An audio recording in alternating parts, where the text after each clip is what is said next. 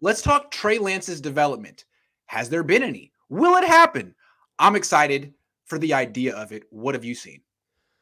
So Rich Eisen was on his show talking about this hot seat idea for Kyle Shanahan. Is there, in fact, any heat underneath the seat of the great Kyle Shanahan? And he was indignant when asked if there should be heat underneath the seat of Coach Shanahan. He said, and I quote, "He's one of the sharpest minds in football." Thanks, Rich. I agree with that. Okay. He'd be on the street for 3 minutes. Also probably true. But then he went on to say, what coach would you hire that would pair up better with Lance? He's perfect for the situation. And that begs the question, what evidence do we have that Kyle Shanahan has successfully developed a rookie quarterback? None. So I just want to say real quick before we move on from Rich Eisen, can we just remember that Rich Eisen was the dude who came out last year really indignantly again after free agency? It was before the season. Someone on Yahoo, Frank Schwab, said the Niners had like the worst, one of the losers of the offseason.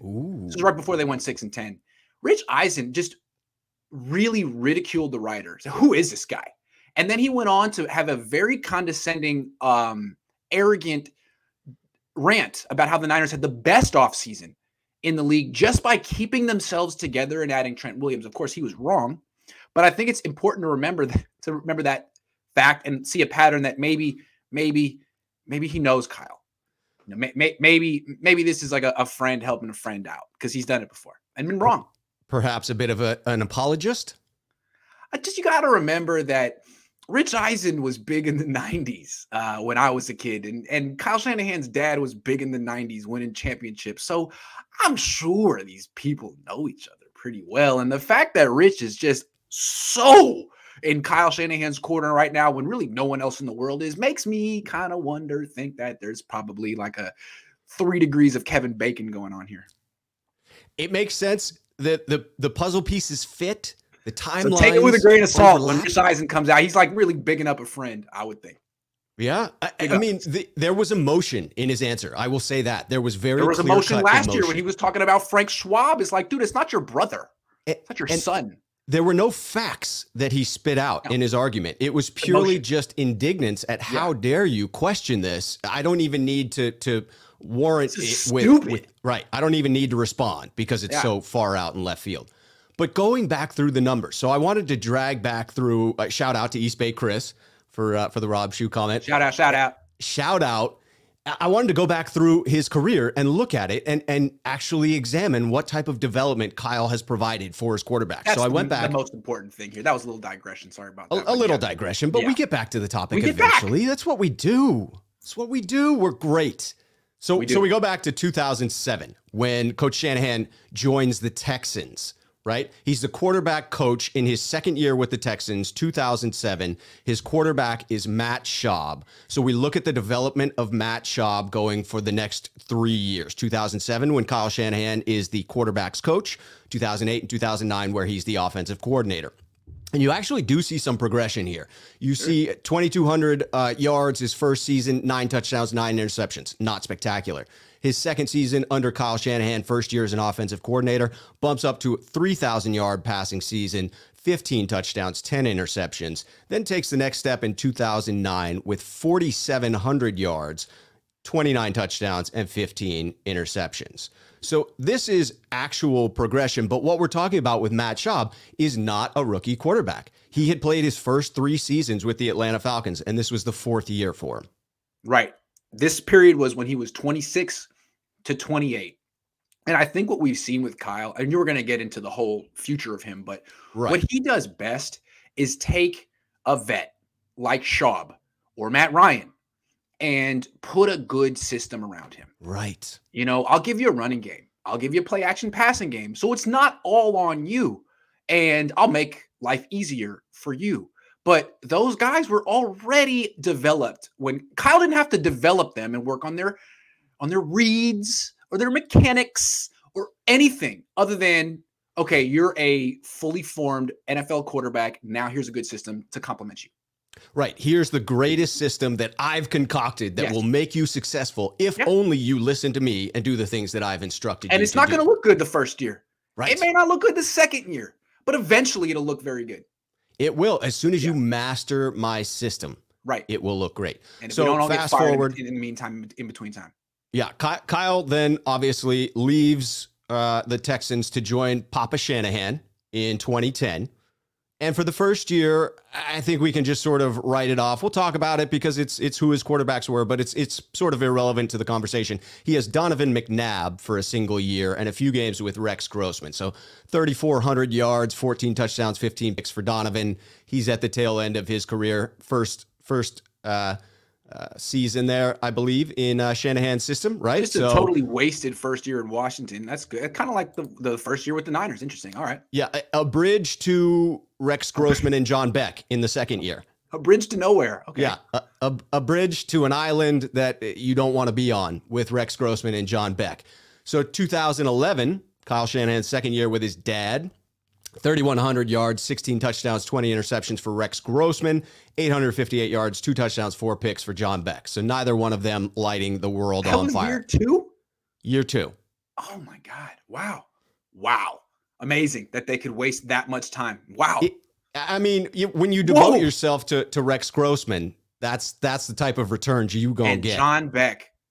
I think I remember covering a game in 2011 in Washington that John Beck freaking started. I think the Niners won like 19-7. I don't know. I think I actually saw John Beck play in person, and I think I did. It's not a great time. And I think people were playing him up as if within the Shanahan system he was going to have success, that there were glimmers of hope that John Beck might be the future. They like him. Yeah, solid. He was the original Nick Mullins. Taking us back in time. Hey man, if Trey and Jimmy can't play this weekend, they might need to get Mullins. All right, sorry, that's another digression. Let's come back. Bring it back. Bring it back. So flash forward, 2012. Here we go. Finally, something relevant to the conversation. Robert Griffin III arrives in Washington, along with his cohort, Kirk Cousins. So the two of them, yeah. Yes. And remember, we knew the way this happened was the owner said draft RG3. You must. Kyle, young, precocious Kyle, he's probably in his 20s at this point, says no. Kirk freaking Cousins is better. And everyone's like, what? What are you talking about? And he's like, no, I'm serious. We're going to take both. Just let me take my guy. So right off the bat, he's given a real vote of confidence to RG3. We really don't like you. I like you so much. Wants you, and I'm going to coach you in spite of him. And I'm going to run you into the ground, which he proceeds to do. Yeah. 2012, 3,200 yards, 20 touchdowns, 5 picks, 65% completion percentage. I mean, a hell of a rookie season for Robert Griffin III. Yeah. And we see what that season of running the football does to his career. He was better that year than Russell Wilson was. He was a good player that year. Yes. He was. But again, another instance of a really talented individual coming in. Yeah. You have to question what level of that success was Robert Griffin just being a wildly talented individual, and what level was Shanahan developing his young player. Right, because with Griffin, it wasn't like, look, we're going to use you in our offense. It was like, all right, well, you're this other kind of quarterback that we didn't want, but we're so good, so we're going to just build a whole new offense. And basically, they went with a college spread style offense. He ran a bunch. He got hurt. Another guy who didn't slide. So, and I think what we're seeing is not to jump the gun here, but that's what we saw with Lance this week. They didn't put Lance into their offense. They're like, we have to do something totally different. And it's different than what they did with RG3. I think Kyle looks at Lance as a different type of person, a different type of quarterback, different type of athlete, not quite as fast, bigger. So we're going to use you as a freaking battering ram between the tackles. Sorry, keep going. No, almost more concerning with the way in which it appears Kyle views Lance to be, because with Robert Griffin III, at least it was more often he was in space. Whereas with these runs into the heart of the defense, Lance is taking brutal shots. That's what running backs are for. What? Yes. You don't need Lance to get you 4 yards between the tackles. What? No. You run that stuff on the 2-yard line when he can cross the goal line and not get hit. You don't run that at midfield so you can maybe get 5 yards while he takes 7 hits. Come on. Yep. Come on. So year 2 for Robert Griffin III and Kirk Cousins, not much progression. You didn't see them take that next step. 3,200 yards again for Robert Griffin III, but 16 touchdowns, 12 picks. So much closer to that 1-to-1 ratio. Drops down from a 65 completion percentage down to a 60. Kirk Cousins takes a real tumble in completion percentage, dropping from 68% in 2012 to 52% in 2013. Only throws for 850 yards, 4 touchdowns, 7 picks. People always talk about Kirk Cousins as a player that Shanahan loved, coveted, drafted, and developed. Kirk Cousins did not have a good season until his second year with Sean McVay. Right. That's right. That's right. Good to remember that. So at this point, Kyle was over in Cleveland working with, well, basically electing not to work with Johnny Manziel and focusing his time and effort on Brian Hoyer. Yes. Choosing not to play Johnny Manziel. So that's what happens in 2014. He takes over the offensive coordinator position with the Browns, 1 year with Hoyer and Johnny Manziel. He doesn't appear to have helped develop poor Johnny in the Now, maybe there was nothing you could do for Johnny. No, he had his own issues. Yeah, I'm not going to fault his own Kyle for that. Not at all. Sure. Yeah. Not at all. But then flash forward, Atlanta Falcons, 15 and 16, comes in to Matt Ryan, who is not a rookie, but in his 8th year as an NFL vet. I think he's been to Pro Bowls already. If I've been to Pro Bowls. A consistent 4,000-yard passer from 2011 on. So he already has 4 seasons above 4,000 yards passing. He was a hell of a quarterback. Yeah. Hell of a quarterback. Your dad's not so fond of him. I think he turned him a loser. What? What? But so random. We all have our own feelings about Matt Ryan. I certainly don't. Yes.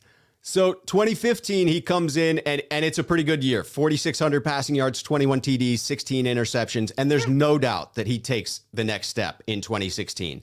Close to 5,000 passing yards, 38 touchdowns, only 7 picks, drastically cutting down on that TD to interception ratio, increasing the average yards per throw by almost 2 yards from about 7.5 to 9.3. So credit to Shanahan in that year. He did develop Matt Ryan. But again, back to the idea, it's not a rookie quarterback. Develop Matt Ryan. He just improved the offense around him.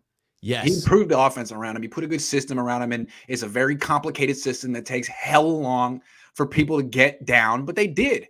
But give some credit to Matt Ryan too, and those players, and I had some good players. I had Julio Jones. Everyone writes off Sean McVay like, well, he was really good in those first couple of years, but he had Todd Gurley. He went to the Super Bowl. He had Todd. Kyle had Julio freaking Jones. So yeah, they put a little. They got Tevin Coleman and Austin Hooper, and they put some nice pieces around them, but the core was in place. Yes. It's a good spot for him to be in. Yes. He merely came in and maximized a player who you could argue is one of the most, much like McGlinchey. He comes into the room and you say, wow, he could be the CEO of a company, right? Kyle seems to love that type of a personality. And I think that that's the type of individual he can be very hard on. He can provide his very honest and direct and sometimes negative coaching to these individuals. And they're older and more mature and more able to receive that criticism. Right. It can have an effect. It can be effective, but from what I heard, or for what's been reported, the relationship was quite strained at the end after 2 years between Ryan and Shanahan. And after that Super Bowl, when they lost, Ryan said on the record, well, the calls were coming in late. Of course I would have liked to change some of those passes to runs, but the calls were coming in late. And Kyle was like, well, you didn't need to take those sacks. So I'm just saying, Kyle, I don't know how, I don't know if his style works with even a guy like Matt Ryan long-term, because the evidence wasn't there. He left. It's not there. And the final chapter is obviously 2017. Kyle comes over to the 49ers. 2017, Bobby Hoyer, CJ Beathard, Jimmy G. You can forget about Bobby Hoyer because literally the 49ers did. If you go to their website and look at the stats for 2017, he's not Brian there. Hoyer. Who is Bobby Hoyer? He's not listed. You had to go to ESPN if you want to see Brian Hoyer. Brian. Is there a Bobby Hoyer? There's got to be a Bobby Hoyer. No. I mean, there probably is, but I'm thinking of Brian Hoyer. Oh, okay. That's too bad. We're going to call him Bobby from now on. I mean, literally, you can forget about him because I've already forgotten his name. The 49ers forgot about him because they didn't put him on their website. The stats are not there. You have to go to ESPN to see him. It didn't happen. The Bobby Hoyer era in San Francisco never happened. It only lists CJ Beathard and Jimmy G. There is no Brian Hoyer or Bobby Hoyer for that matter. Maybe you searched for Bobby and you couldn't find. Probably typed in. Okay. Bobby. All right, Bobby. So, I mean, if you look at CJ, I mean, I guess you could argue that there was some progression there, right? 2017, 1,400 yards, 4 touchdowns, 6 interceptions, 55% completion percentage. So much that they let him walk in unrestricted free agency. They're like, goodbye. We're signing Nate Sudfeld. We see potential, so you should go take that potential to someone else. Yeah. It's like at the end of Dumb and Dumber, they're like, hey, we're looking for a couple of guys to join our tour bus. Oh, right down that way. Exactly. Are you in luck? Yeah, absolutely. That's it. Yeah. So I guess this is 20 minutes of us saying maybe this isn't the best place for Trey Lance to be. It really, really doesn't seem to be. I mean, when you look at Nick Mullins, I don't think that you can point to anything. You see a maximization of the skill set within the system, but you don't see any clear progression from one year to the next. His best start was his first start. Yes. It was. The statistics around how wild he was within his first 13 starts are phenomenal, but that's because he came out of the gate going gangbusters, never really took it to the next level. That's true. So is Trey Lance in the right spot for his development? Not based on history and evidence and all that stuff, but Kyle, you're still, like 41 or whatever, and you've never had a talent like this. And I just want to say something. Like, it's clear that Kyle doesn't want Trey to really be the starter this year. And I don't know why. There's a lot of, but let's give Kyle the benefit of the doubt and think that he has the best interest in Trey at heart and is thinking, you know what? I just want Trey to play next year. And there's so much I can teach him on the bench this year. I don't want him to go out there and look bad and make everyone, because I don't want him to lose confidence. Let's hope that that's what he's thinking. So that's why when Trey starts against the Cardinals, he's like, well, I'm just going to use you in a different offense. So there's no pressure for, like, before the game started, there was a report. He can't even win the job. And then you look at how they used him. Well, we're not going to let you run play action. We're not going to let you be on our offense. It's just something else. So I think it's clear that Kyle, maybe Kyle has a long view here. And he's like, next year, you'll be ready to run my offense. But I don't want anyone pressuring me to speed up the process. You need to age in an oak barrel for 12 months. Yeah, he must agree with Rich Eisen that there is zero heat to his seat. Yeah, like, I'm going to be here next year. Lance is going to be my quarterback. This is how I'm going to prepare him. And, Kyle's not always right, but this is how he feels that it's going to go. And maybe he's right on this one. I mean, to his credit, Harbaugh did put Kaepernick on the bench for a year and a half, and he was like 4 years older than him. Right.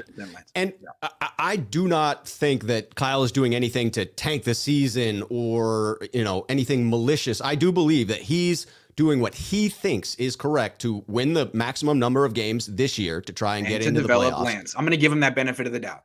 And to try and maximize the career of Trey Lance. Yeah. And when he does play, it's like, all right, well, I think what he's afraid of is he plays him in his offense. Right. He plays well. And now he's forced to play Lance the rest of the year when he's decided the best thing for Lance is to slow play it. Because if you just put Lance out there in your offense, there's a chance he nails it and looks great. But if you just have him run quarterback power all day, what can he possibly do to win the job? Right? And if he doesn't nail it, this team is made up of enough veterans on one-year deals or expiring contracts that you have to wonder if at some point you begin to lose the locker room if you're punting and playing for next year, right? You have a large percentage of players that came back with the understanding that we were competing for a Super Bowl.